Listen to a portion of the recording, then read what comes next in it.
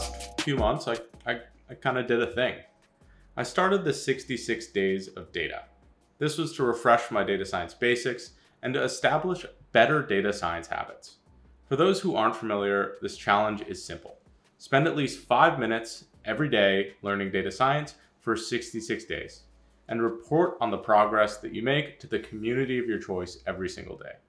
This establishes two very important habits for this field. The first one is continued learning, and the second is sharing of your projects. First, I want to say that I was unbelievably impressed with the engagement on this initiative.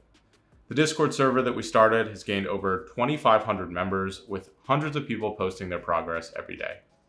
The 66 Days of Data hashtag has over 600 followers on LinkedIn and an incredible amount of engagement on Twitter that I've had a little bit of trouble quantifying. So if anyone knows how to do that, definitely let me know in the comment section below. People have been the most impressive part of this challenge. They've tracked their progress on GitHub. They've made shareable Google Sheets and Notion templates for everyone, and even made a GitHub repo with a ton of consolidated resources. These are all linked below, and they're incredible ways to contribute to a community. Special thanks to Andrew Mao, all of the admins on the Discord server, and just every single person who's been a part of this journey. It's been so awesome to see everyone grow, and I'm truly at a loss for words at how incredible the engagement has been, at how many people got involved in this initiative. With all that being said, even though I just finished my first 66 days, this is only the beginning. I'm planning to do another 66 days at the beginning of the year, and I truly expect this community to continue to grow. I made this video to do a retrospective on my first 66 days of data journey. There are quite a few things that I learned along the way, and I think these will help you to have more success with the initiative going forward. This will be focusing less on the technical concepts and more on the specific actions relating to the challenge. I will say most of these things are specifically things that I needed to improve on, and some people did these incredibly well. I learned a tremendous amount from others during this challenge. Honestly, it was incredibly inspiring to see other people doing the 66 Days of Data challenge more effectively than myself, the person who created it. Okay, let's jump right in. So the first thing that I probably could have done better with was setting clear goals. Something that I really struggled with during my 66 days was thinking about what to work on or learn each day. I had some resources and books lined up, but I should have framed those into a more systemized plan. I also should have taken some time to set out some individual projects that I wanted to focus on to complete before the time was finished. As it stands, I got about halfway through the finance project I was working on, but I was a little concerned that I wasn't learning the breadth of things that I wanted to during the time period. Setting clear expectations for myself up front would have been extremely helpful in my case to avoid these pitfalls. Now, the second thing is that you shouldn't compare yourself to others, but definitely use other people as inspiration. Everyone's situation is unique, and it can be extremely intimidating to see other people making more progress than you are. I found myself wondering how some people could do such good and consistent work every day.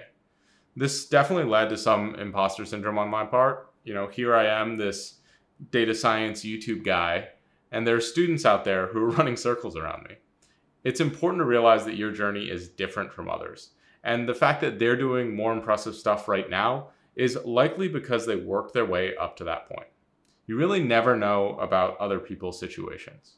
I still find other people doing amazing things really inspiring. The fact that someone else is doing great things means that I am likely also capable of doing those things over time. But I'm not just going to flip a switch and tomorrow be able to do those things. Or it's just, you know, that youthful energy that I don't quite have anymore. All right, the third thing that I learned was that habits definitely work. Even after the 66 days, I realized that I've still been working on my projects every day and that I've been sharing the results with my friends. I've toned it down just a bit on Twitter, but I'm still very comfortable with sharing my progress with the world. And I'm obviously not shy about letting people know about my projects, you know, like my podcast. So the fourth thing that I learned that would have really helped me over the course of this project was that you should report what you did rather than just what you're going to do. Even better, report on both things. For a couple of the days of the challenge, I found myself just tweeting out in the morning what I was going to do, and completely forgetting about it until right before I was going to bed.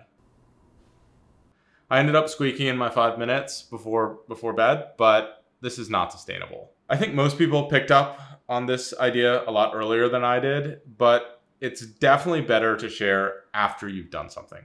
There's also a lot more to share in this scenario. It's very fun and engaging to share progress that you've made. That's how it should have been designed in the first place. The fifth thing I took out of this challenge was the one that makes me the happiest. My favorite thing about this whole initiative has been the community aspect. There's such an incredible and helpful presence on the Discord, on Twitter, on LinkedIn, on any of these platforms, and I personally wish I engaged more in these communities. I was obviously active in answering questions, but I really wish I had asked more questions along the way. Everyone, including myself, can learn from the wisdom of the crowds. Again, you probably shouldn't ask uninformed questions, just Google everything first. But people are incredibly effective at answering fringe cases. Who knows, through these questions you might find a partner for a project or learn something completely new that isn't even related to your original question. So the last thing I learned is probably pretty obvious, but you shouldn't just stop at 66 days. Just because I finished the first 66 for myself doesn't mean I can stop learning or stop sharing my work. I've taken a little bit of time off from Twitter, but I'm doing my best to keep these habits rolling going forward. Okay, so what is next? As I mentioned before, I'll be starting up the 66 days of data again in January at the beginning of the year. I plan to hopefully integrate all of these improvements into my new approach. I'm also planning to try to better aggregate the incredible work that other people have done. It would be so cool to see what everyone worked on each day so that others new to the program or new to the journey have a map to work from.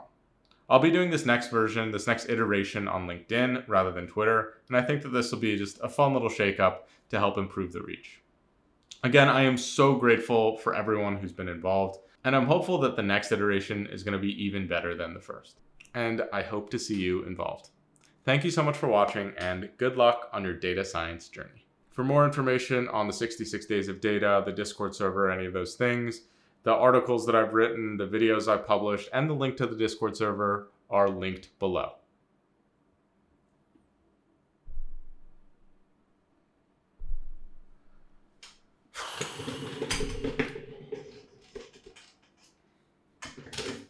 I just really like dinosaurs.